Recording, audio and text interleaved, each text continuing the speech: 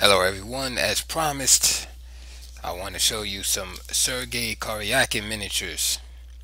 And we're starting way back in 2002 with a game that he played with the white pieces against a player named Rainier Road. Just some quick information about Karjakin. He became an international master in 2002, 12 years old, and a Grand Master in 2003, and just before his 13th birthday. So we're getting ready for the match with Carlson in November, and I want to compare and contrast their games. So here's a few miniatures from Sergey Karjakin, starting from early in his career. So we open up the game with e4, g6, modern defense, d4, bishop g7, knight f3, d6, c4. Now the game tends to take on King's Indian type flavor, and you should know that many moves can be played. Knight c3 can be played here, bishop e2, bishop e3. Is a lot of flexibility in these systems. So c4 was played, bishop g4, and black's main idea is to attack the d pawn, and what this bishop does is aid in that attack by pinning this knight to the queen. So the idea, if black could move again, would be to take this bishop. Let's just make a dead move here, a3, and for instance a move like bishop takes f3, queen takes f3 would drop the pawn to bishop takes d4. So white would be forced to compromise his pawn structure somewhat, which actually in this position is not too bad. This is very solid, and he has the two bishops. But that is black's idea, is to pressure the d pawn. Okay, so bishop e2, breaking the pin, c6. Again, black is staying real flexible. Usually this move is designed to allow the queen to come out to a5, b6, or c7. Later on down the road, sometimes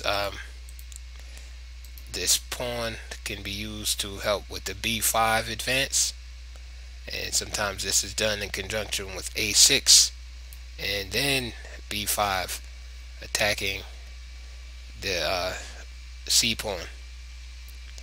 Also, when queen c7 is done, sometimes we see e5 being supported also. Karjakin just castles, natural move. Bishop takes f3. This is the real first suspicious move in the game, beside just the opening general from black. But if you notice, this capture was just totally unprovoked. So we just wasting some time. The bishop takes f3, so unprovoked capture, gives up the bishop pair for no compensation at all. So that was definitely an error. Queen b6. So this is black's idea. Black gave up the bishop because he feels that he can win a pawn right out of the opening, because as you see, this pawn in d4 is attacked 2 times, and the only piece that can really defend it is this bishop. But then the problem is now the b2 pawn is defended, would be attacked and exposed after bishop e3. So that was black's idea in taking on f3 unprovoked. But as we'll see, that idea is very superficial. It doesn't have a lot of depth to it. And the reason is because if we look at the development situation here, white is castled, has his bishop developed, and he has a fantastic center.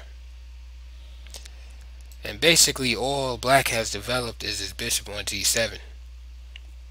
And he's out pawn hunting with this queen, which is a recipe for disaster in the opening. Let's see how Karjakin can handle this. So he protects the most important pawn. There's two pawns. So the one that's most important is this one in the center on d4. So he protects that and develops a piece. And he calls black's bluff. So black takes the pawn. But now let's look at the development. Let's count. Right, we got 1, 2, 3. Right, we'll count the castle king as being developed. Right, and we just have 1 over on this side. And if you want, you can count this queen. I don't really count it, but we'll count it here. And we can see that the leading development, the combination with this beautiful center, that it's very hard for black to take down because he hasn't attacked it adequately enough. Gives white a nice advantage, if not a winning game. Knight d2. So white has all of this development for the price of the b2 pawn. Another queen move, look at that. So now let's count up the cost. Right, all of this development, beautiful center for the cost of 1 pawn.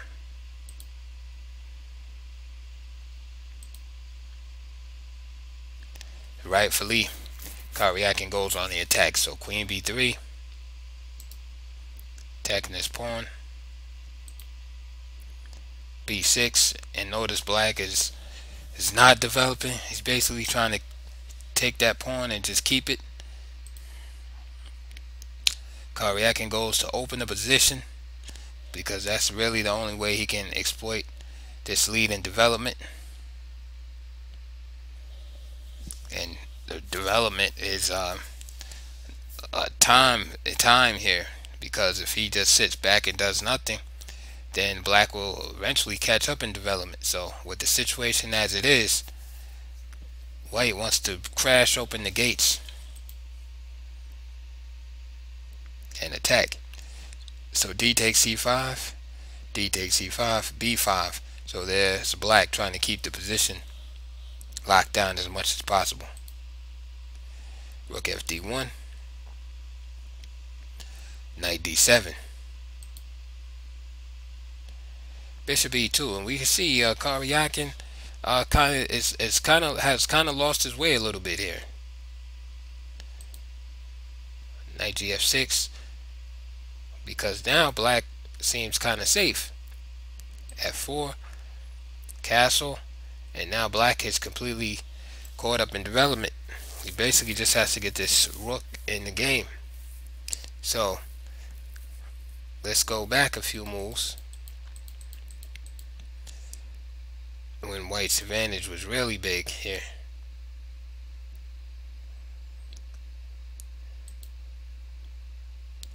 So c5, d takes c5, d takes c5, b5. Okay, now we just mentioned that we would like to keep this position open. So perhaps a4 be a better try here.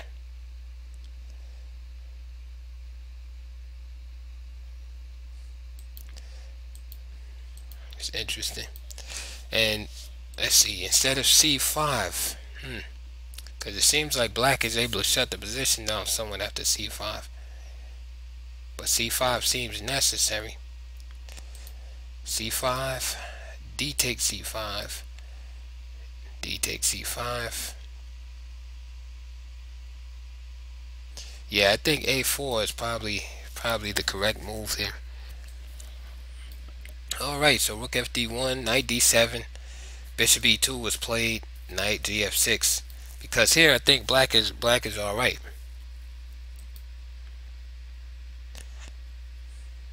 Because he's able to catch up, he's able to get himself together.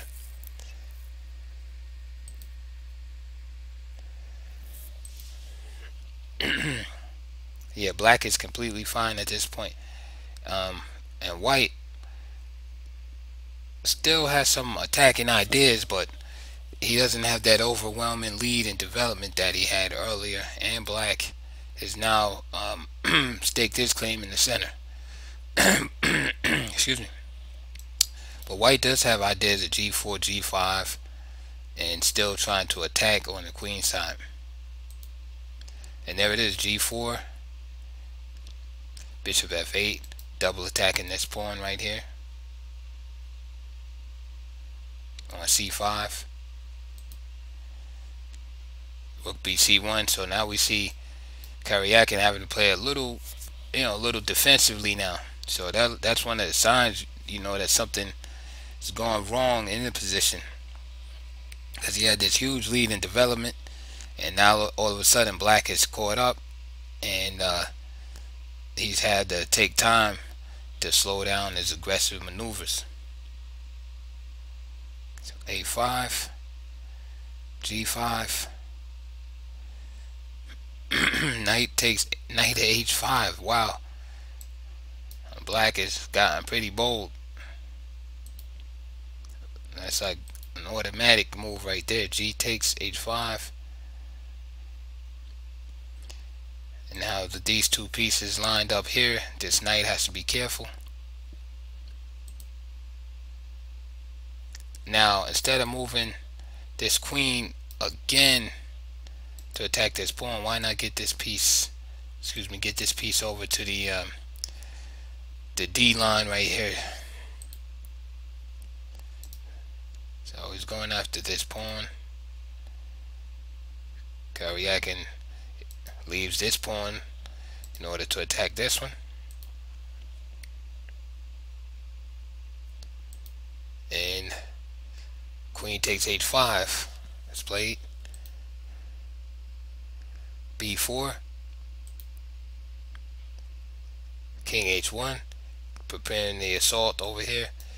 And this game is it's kind of sad in a way, because black actually fought back pretty good, but then it seemed like black became overconfident. For instance, he thinks he's just going to push these pawns home without defending the king side. Seemed like black got overconfident and then blew the game. And then this move right here, the b7, is just special, because I mean, black thinks nothing is happening over on the king side, so he just plays this move right here. Rook g1, bishop g7. This f6 is brutal, and now we know that black is definitely lost here. g6 just crashing in, and white was victorious. Black had to resign right there on the spot. So for instance, after knight takes f6, it's just simply g takes f7 check. It's a double check from the rook and the pawn. King f8,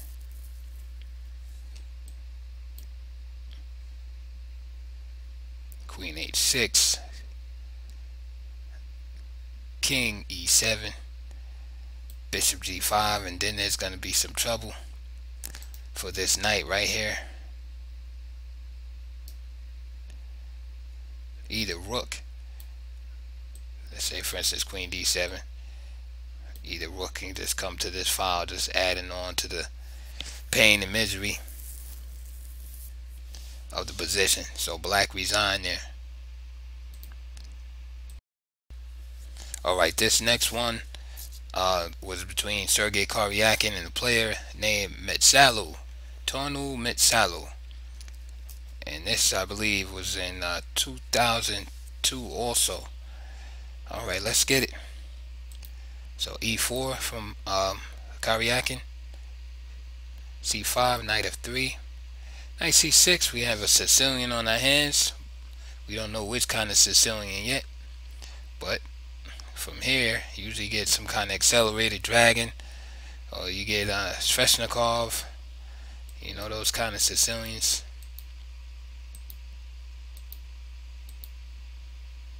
Okay, we don't get any of that. From here we can get into a rouser variation. There we go. Bishop g5, very aggressive continuation. e6, queen d2. Excuse me, you've seen this plan before. White is just gonna castle queen side and go for broke on the king side, just throwing everything at the black king. Bishop e7, castle. Okay, of course, typical Sicilian. Black is gonna use this open c file and then try to throw these pawns down at the on the white king, and meanwhile try to pick up that pawn in the process. And also, if he can, try to get d5 in, which is a good move. Okay, so castle. Then we go f4. Many times white wants to play e5 or f5. f5 idea is to undermine this square right here, so he can put a piece in there. And e5 of course will drive the knight away, which is defender of the king side. Okay, so bishop d7. Okay, that leaves this pawn inadequately defended, so Karjakin attacks this pawn.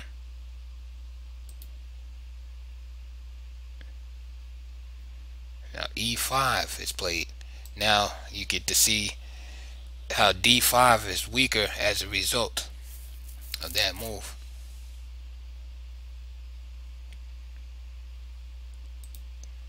Karjakin just took the pawn. Knight takes d6. E takes f4. Bishop takes f4. Bishop g4. And we could just take a quick look and we could see that the opening of the position is not to black's advantage, it's to white's advantage. White is better developed, has pieces lined up on the center, and is well placed, and he has a pawn remaining in the center. So this benefits white. Queen b6 was played.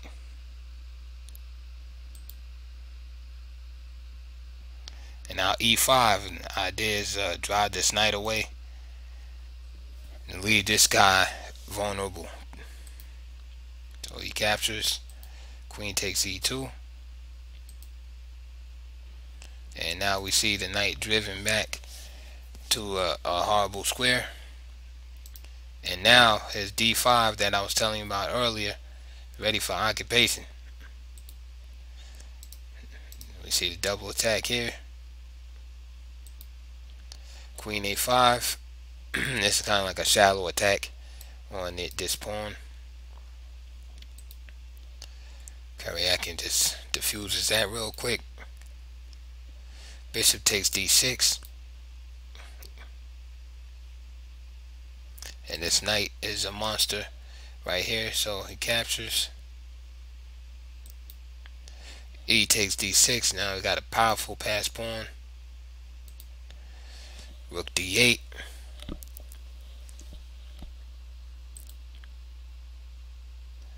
Queen g4. And now the idea is basically if this knight comes and captures this pawn, that this square will be unguarded. So he plays f5. So for instance, knight takes d6. Now knight f6 check. king h8, and then boom, material is lost. So Metsalu plays f5, queen g3, and now white protects the pawn. Queen c5, develops a last piece. Again, attack on this pawn right here, and an attack on the knight. So black is trying to be resourceful, and he attacks this pawn too a third time.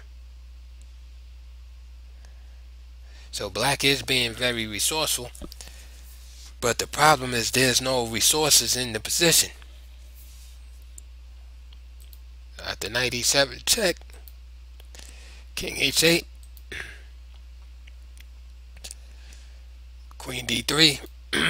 Now the simple move like c3 would have been real strong here, but Karjakin plays queen d3, knight b5, queen h3. Now I want you to look at this pattern. Notice the knight has these two squares guarded, so just keep that in mind. Rook f7, rook d3. Black figures it's time to capture that pawn, but Karjakin has a surprise here, and he just takes on h7 with check, and black resigns. The reason why black resigned is because these two squares are guarded by this knight, and so therefore after queen takes h7 check, king takes h7, this rook swings over, and that was the purpose of rook d3. Swings over, delivering checkmate on the h file. Alright. The next game features a player with the black pieces named Martins Alutis.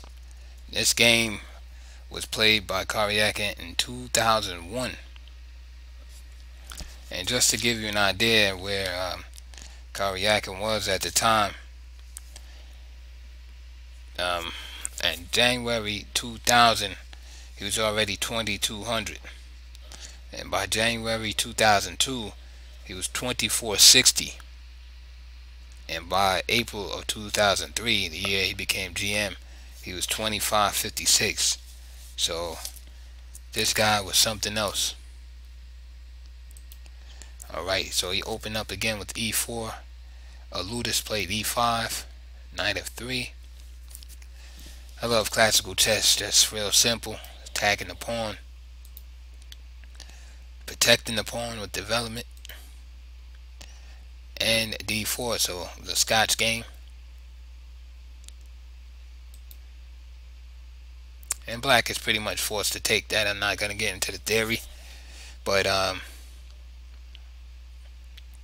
he doesn't have time to strong point the e5 square as he does in the Ruy Lopez. So he takes d4, knight takes d4,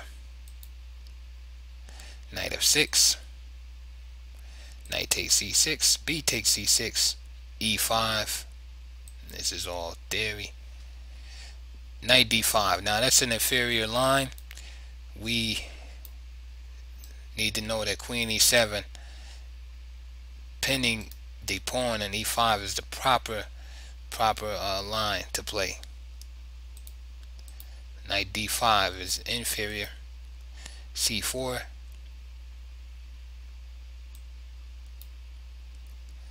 knight b6, bishop d3, bishop b4 check, bishop d2, bishop takes d2, knight takes d2, and we can see the difference with the queen not being on e7 and white's queen not being on e2 is that white just simply gets a nice free position. He gets all the space advantage, control of the center, without uh, without any concession at all. And that's why that line with the early knight d5 is inferior. You have to play queen e7 and pressure that pawn first. So this is a bad position for black. Castles, and the game plan, if you're wondering what the plan is in the position, should be crystal clear, is that kingside attack. Usually when the pawn is on e5, that's like your signal that you should be attacking over on the king side most of the time. You have this light square bishop that belongs here. This knight belongs here on f3, on e4, and g5. The queen belongs on h5, and the rooks belong in e1 and d1. And if you could throw that pawn on b3. That would be my plan, just off the top of my head. And attack, or some cases play f4 and then the rook up. Look at all those arrows. Alright, so rook b8. So we can see that black is having a hard time getting his pieces out. Queen c2, so there's a threat. h6, so it provokes some weakness on the king side. Rook fe1, queen e7, f4. f4 wasn't absolutely necessary, but f4, rook d8, knight e4, bishop a6, and you see that black's pieces on the queen side have no prospects. After b3, these guys are unemployed. These guys are all unemployed. This guy is almost unemployed. He's kind of hanging in there by a thread, hoping for d6 and d5 and opening up. But these three queen side pieces are definitely out of the mix. Queen b4. Really no explanation for that move. It's just like the queen just jumping in for no reason. Rook e3, d5. So finally some type of relief.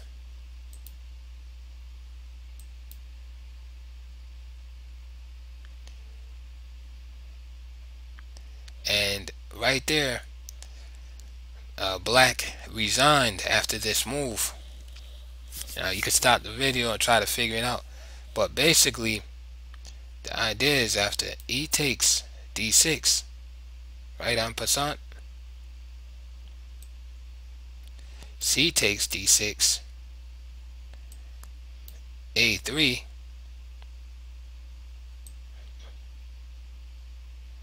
queen a5, rook g3, with this idea right here. And let's say let's just bring the let's move the king. Say king h8. There's queen b2,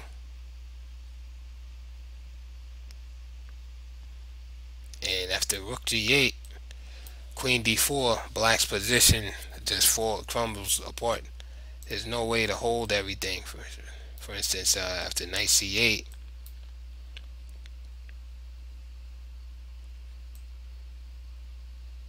then you get hurtful moves like that, knight f6, and of course he can't take because of the queen. So for instance, he goes for the trade, queen takes, knight g8. So basically that's why black gave it up. It might seem premature, but it's really not. After, I mean, his position is really twisted up there. Alright, our last game was between Sergey Karjakin and a player named Rauk, R-A-U-K. And this was in early 2002. And Karjakin was only rated, and I say only, but he was only a master at this time. He was about 20, little over 22, 2300, between 22 and 2300.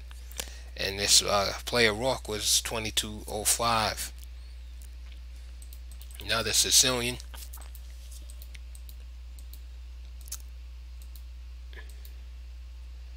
Okay, so instead of going into that rouser with bishop g5 and stuff, we get bishop c4. So it's like a Solzhen attack. Queen e2. Again, same kind of ideas. Castle and queen side and going for broke. And being real aggressive on the king side. Of course, you can still castle the other way. Knight takes d4. Bishop takes d4, b5. So black is playing real aggressive, counter-attacking. And alrighty. Okay, I was interrupted for a second there. Alright, so where was I? Back. Okay, bishop b3 was played, right? Yep, bishop b3 and bishop b7. So for our new players, that's the idea right there. It's putting pressure on that pawn. Push this pawn down to b4, attacking this knight, drive the knight away and pick up the pawn. And that's how black wants the story to go. But the Sicilian is very complicated, and it always doesn't always work like that. And one thing I want to say too is notice that white has this development lead. But one thing you notice in the Sicilian is that since the Sicilian is what is called a semi-closed position, and meaning it possesses the qualities of a closed position and some qualities of an open position, is that often black can get away with being behind in development because the closed nature of the position keeps white from exploiting that lead in development. So this is why black is able to live with just having two pieces developed, while white gets a big lead in development. There's only the open C file, and there's no open diagonals or anything that white can really use to jump on black. For instance, in a lot of the king pawn openings where this pawn would be on e5, you can see, for instance, let me just make some null moves there. You can see, like for instance, how strong this bishop is now, just by having the pawn on e5. But go back to the main line with the pawn here on e6. It helps to blunt the action of this bishop, and that's why when you see the Sicilian defense played at grandmaster level, you hardly ever see the bishop brought to c4.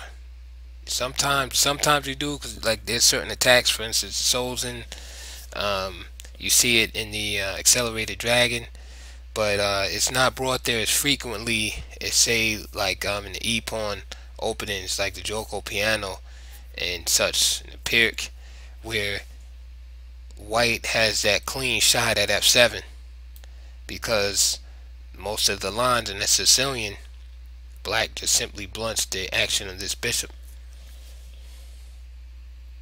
Okay, so castles b4. Notice how Karjakin lets black carry out his plan.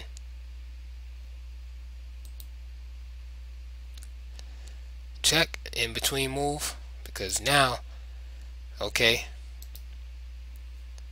Karjakin is saying, okay, you want this e pawn, but you're gonna have to give up the right to castle to get it. Of course, he doesn't do that, so now this knight has to come back.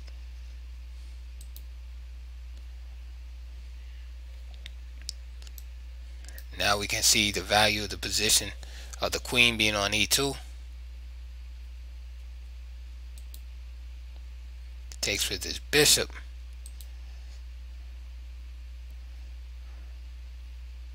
Now he might as well have taken with the pawn and try to survive, but instead he takes with the bishop. He takes d5, and he's probably hoping to play a move like that and keep the position closed. Look at that, I guess perfectly. So now this is dubious just on the surface of the fact that this is not a real threat because the pawn is pinned. Secondly, this knight is pinned. So I was just talking about 1 minute ago about the closed nature of the position and why black's able to get away with being behind in development. So now that these things have occurred, white has an opportunity to crack the position open. So my first instinct, without even thinking about it, is bishop takes e5. I'm not sure what Karjakin did, but I'm sure there's several moves that would come to somebody's mind here. Rook e1, f4, for instance. So bishop takes e5, d takes e5. Remember, this guy's still pinned. Queen takes e5, and see, now the development advantage, now the development advantage can show, now that the position is wide open. So of course he wants to trade queens.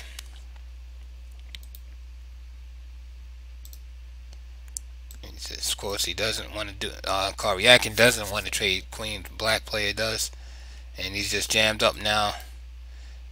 Rook to e1 is threatened. Check, meaningless check. f4 and queen d8. Rook e1, check.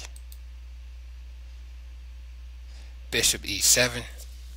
So it looks like he'll be able to trade queens and get out of this situation. d6, exploiting the pin. And now the problem is, if queen takes c7, then white even has a choice of pawn takes c7, because this knight is on prise also. So queen takes c7, d takes c7. So now this guy is pinned, and this guy will be won instead. So he just castles. Bishop takes d7,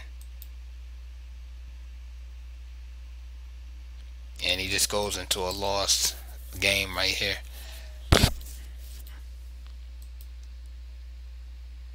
And he's just down the exchange, and he resigned. Alright, that is it for now, and we will see you on the next video. Please subscribe and like, and I'll catch you.